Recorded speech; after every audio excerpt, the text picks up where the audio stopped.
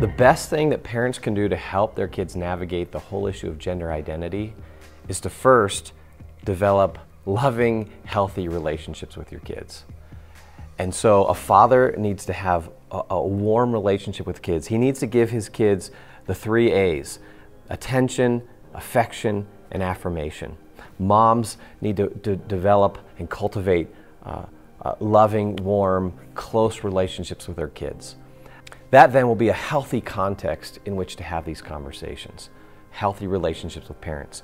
But then you got to have the conversation. And if the conversation doesn't start when they're in junior high and high school and they start hearing about their friend who is gender neutral or gender fluid or questioning or whatever it might be, that conversation actually starts when they're 3, 4, 5, 6 years old, when you're starting to teach them the biblical story.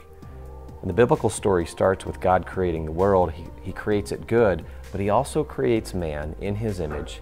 Male and female, He creates them. That's where our gender identity conversation starts, with the biblical picture of reality. There's a fixed reality, an objective reality out there, that God has created 2 genders, males and females.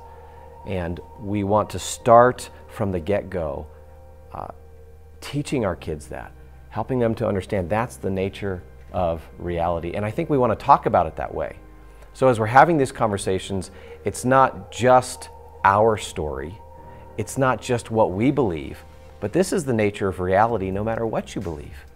This is objective truth, even if no one believes it, even if the entire culture doesn't affirm it. And we start there. And then what we help our young people see as they get older and they start to engage with friends who are questioning these kinds of things, or they have that friend at school who wonders whether they really are a boy or a girl, a male or a female, is we want them to lead with compassion. That friend's brokenness is now being expressed. This comes out of deep woundedness and brokenness.